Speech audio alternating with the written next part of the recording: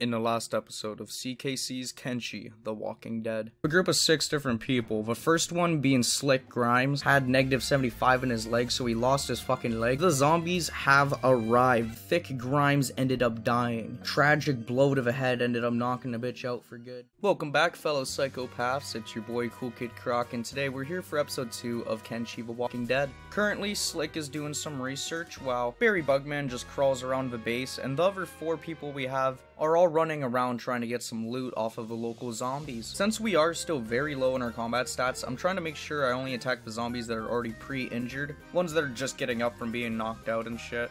And the type of loot we do get from the zombies is very good. It basically supplies us with enough cats to get new recruits, move, get better equipment. So I decided I would send the strongest member of our group to the east over towards Black Desert City. I wanted to go here because Barry Bugman really needs a leg and he's been crawling around just for 2 episodes. But once entering the Deadlands as a Greenlander, you're faced with acid rain. Now if the name of it doesn't fucking describe what it does, acid rain basically burns acid into the Greenlander's skin. And because he started to get fucked up by it, I had no other choice really but just to send him back around and towards the waystation again. Perhaps once we recruit a skeleton, or maybe figure out something for acid rain protection as far as armor goes, but as of the moment, there's no reason to die like that. Unfortunately though, on the way back, Azel would see a group of nomads fighting a skimmer. Now he decided to go and team up with them and try and fight the skimmer as well. This was a fucking shit idea, man. I've gotta stop mixing the oil and the hash into the same bong load. This shit is fucked. Since Azel was knocked out and at minus 60, I had to send Fufu out of the building and waystation over to him to try and save him. Now she had to run by a huge group of zombies as they're all scattered around fighting ninjas and nomads and other groups. It's still the first week, yet this is one of the most insane fucking gameplays of Kenshi I've ever have to do. Fufu gets stopped by 2 fucking limping, like, basically already dead undead zombies. Okay, the bitch gets fucking wrecked. Like, this is stupid. She goes down, and since she's down, I have to send fucking Ark out of the town and try and pronounce his name, and boom, Azel died. We were literally probably fucking 4 minutes away from him and he died. Now it's very unfortunate to lose the strongest unit in our fucking weak ass team. Definitely doesn't help fucking Slick or anyone in the group. Either way though, I made sure to grab Azel's loot as well as the loot off some of the zombies and the skimmer that was lying around. And then I noticed there's 3 bloated zombies on the behind side of a way station just knocked out there. They have 6 animal skin which sells for about 1200 in total. So first I had Ark empty his inventory over at the bar, as well as purchasing a couple sleeping bags. That way we could put them inside of our watchtower, and here at least we don't have to pay for the bar beds anymore, as well as we'll just be able to hit rescue if we want to be lazy and not pick up everyone. And after putting in a food storage, the watchtower is looking pretty homely and nice, honestly. We have to make the most out of this way station and the area that we are at, but either way, Ark has to go around the way station, dodging other zombies that are eating. And this is when one of the bloated zombies actually woke up. Right when Ark arrives, he has to fight this bloated zombie. Luckily though, Whitebone ran out of a way station over to Ark and started attacking the bloated zombie with him. Together, the 2 of them were able to take down the bloated zombie and then loot the corpses of the other ones that were around. Netting at least over 3k profit made this a very good run, as well as finding a zombie brute. These type of enemies are pretty hard for us to take down on our own, so finding them once other people have taken them down is always great. Just after 1 day of looting, we might have lost another unit, but we gained over 20k. So I decided it was time for us to get a couple more recruits. These ones are going to be named after subscribers. The first Shek I recruited, I named after Endo SSAD.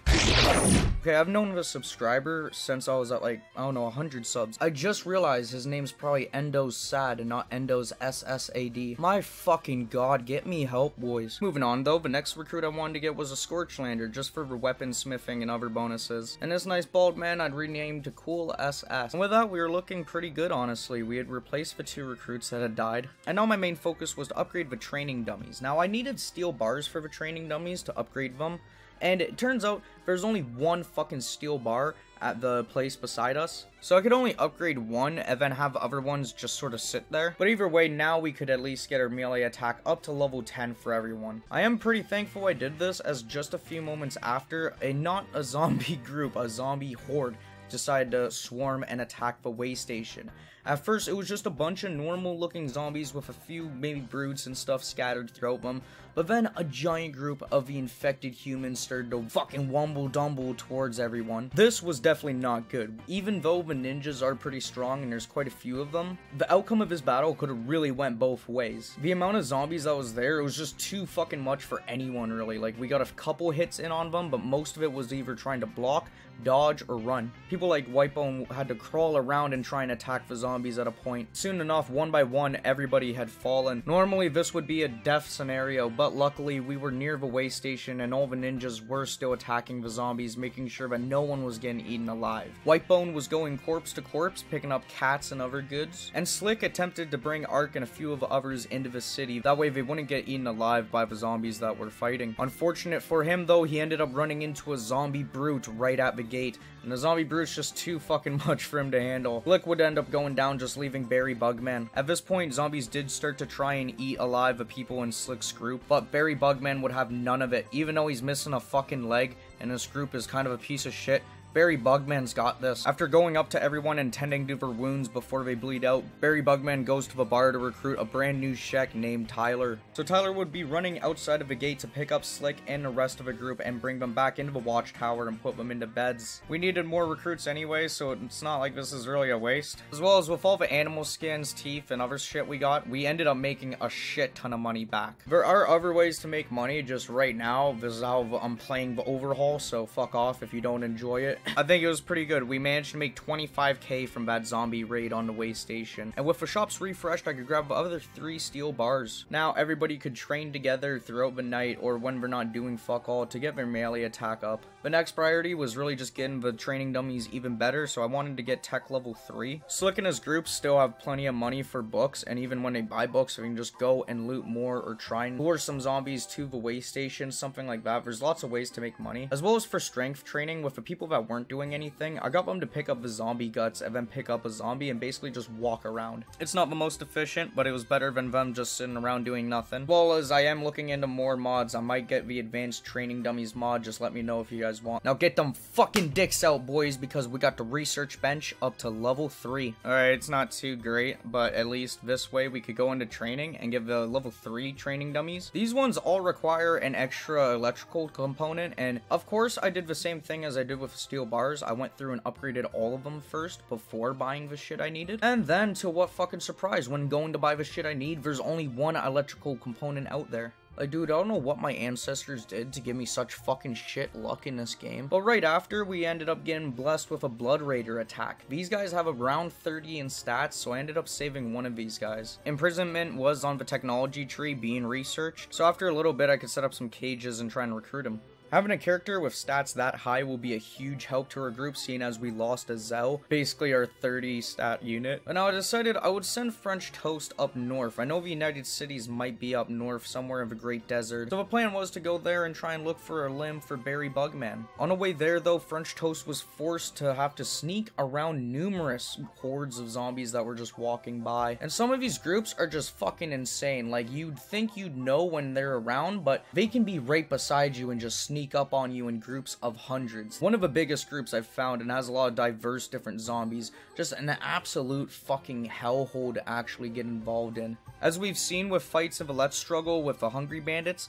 a huge group like this can be a bitch to handle. Not to mention, they'll fucking eat you alive afterwards until you're nothing.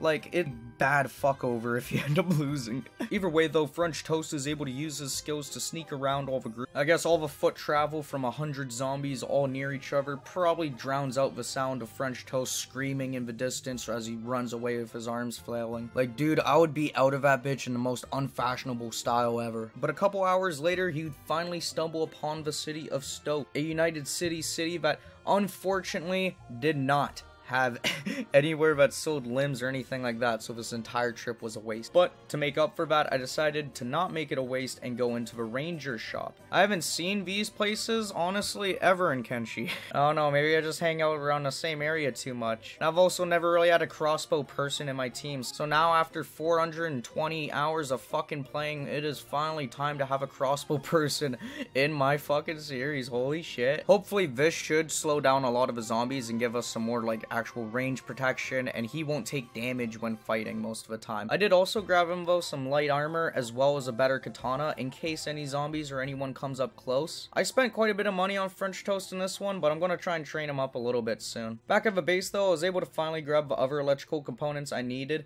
and then with the training dummies all upgraded to level 3, we can get our melee attack up to level 15. Level 14 and 15 is a lot better than level 10, even though level 10 is a good step up. And throughout the night, basically a line of fucking coke of zombies, you know, just walked by me. An even bigger group than the other group, I think. Just fucking insanity. But in the morning, when French Toast was on his way back, a group of runners actually ran into me. French Toast isn't a bitch though, so he was able to run through. Even though he got hit a couple times, he didn't lose too much speed, and once regrouping with the rest of the team and some of the ninjas from the Waystation, everybody was able to get together and take out the zombies one by one. Runners aren't too hard to take care of. They're just really fucking fast, so you kind of forced to deal with them one way or another. After the battle though, I had everybody go back into the watchtower and heal up one by one, trying to get some rest. And then once we had the prisoner cages open, I had Whitebone place the Blood Raider that we had gotten earlier into one of the cages. But before recruiting him, there was a huge battle going on outside of a Waystation, so of course I had to go check it out and make sure that we grab whatever loot or good shit I was over there.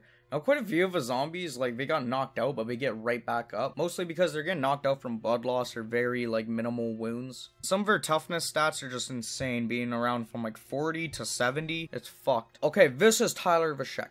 The other guy, the one before him, was French Toast. I'd re-record it, but I think it's better just to leave it in to show you guys just how fucking baked I am some days. After, Ark went over to the bar and talked to the people in the mercenary guild and recruited them for 2 days to protect the group. The reason for doing this is that we finally need to leave a Waystation. There's not enough power here from the one wind turbine to support our level 3 research bench. So unfortunately, we just can't really make a home here even if we wanted to. But with a mercenaries guild following us and them protecting us, I'm thinking we should be a lot better off than if we were just solo. It doesn't guarantee the group's passage over to any new city, but it does at least ensure they'll be a little bit better. But either way, I hope you guys liked this episode of Kenshi. I'm gonna try and have a lot more content out soon. I've just been super busy with IRL life stuff, but thank you guys for supporting the content and giving me all the fun times I have been having. It does mean a lot and shit, and I hope that you guys are having fun time as well. Either way though, stay blessed and peace.